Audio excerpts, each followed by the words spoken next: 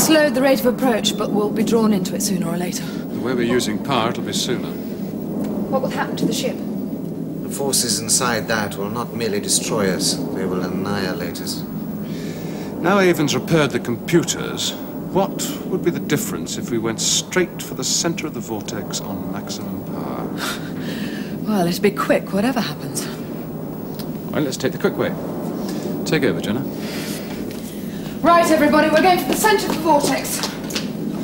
Blake, in the unlikely event that we survive this, Yes. I'm finished.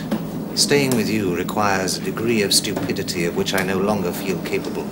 Now you're just being modest.